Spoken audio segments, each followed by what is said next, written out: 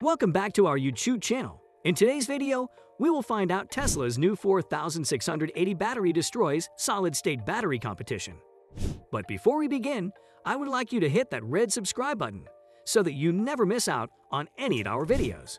So without further ado, let's get into the video. Tesla didn't hold back at Battery Day, announcing a new tabless 4680 cell form factor, among many other things.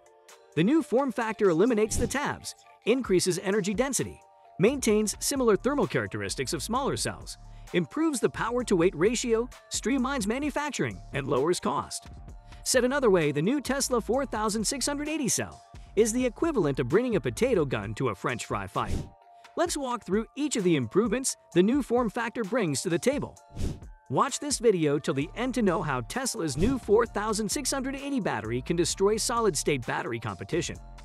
Scale is necessary. Tesla was content buying cells with its proprietary chemistry from its suppliers but saw issues on the horizon. Tesla aims to grow consistently at a rate of 40 to 50% per year, and to do that, it is going to need more and more batteries.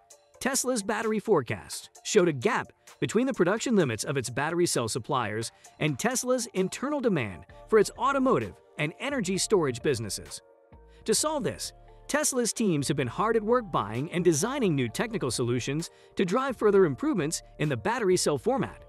Perhaps more importantly, Tesla leveraged its know-how in the battery cell manufacturing space, along with its world-leading manufacturing equipment competency, to rethink the entire process from start to finish.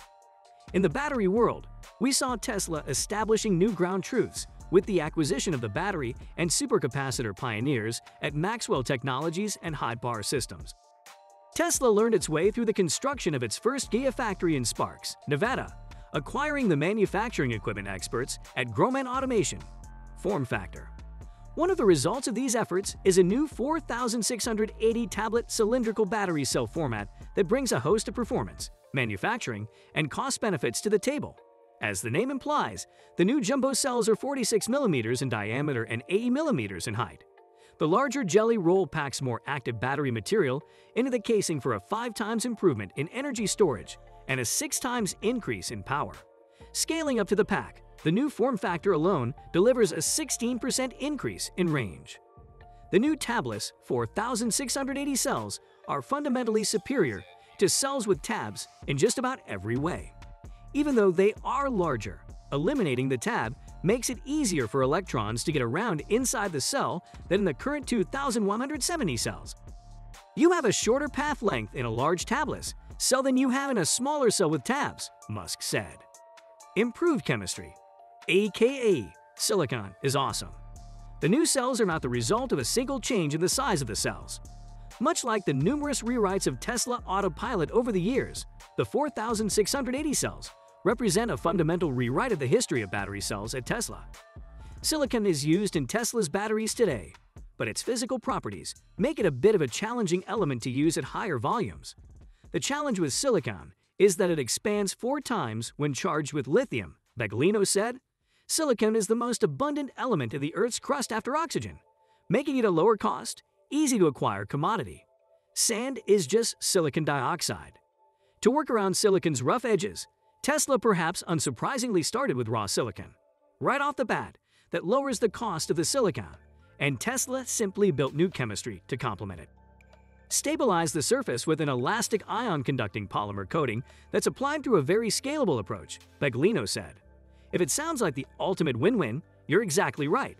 That's one of the many reasons Tesla's Elon Musk has been bubbling over with excitement about the otherwise tech-heavy Battery Day for the last few months. Reimagining cathode production.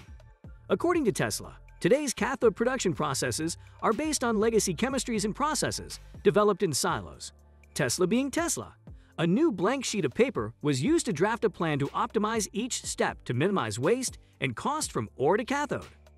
The simplified pictogram of an extremely complicated global supply chain, spanning from the processing of raw ore to the delivery of the finished cathode, is far less convoluted. Not only is it more streamlined, but it is also far cheaper and results in less waste. Tesla's new high-nickel cathodes eliminate the need for cobalt. Chemically speaking, cobalt is a fantastic anchor for a cathode, but it comes with some serious caveats. Improved thermal characteristics.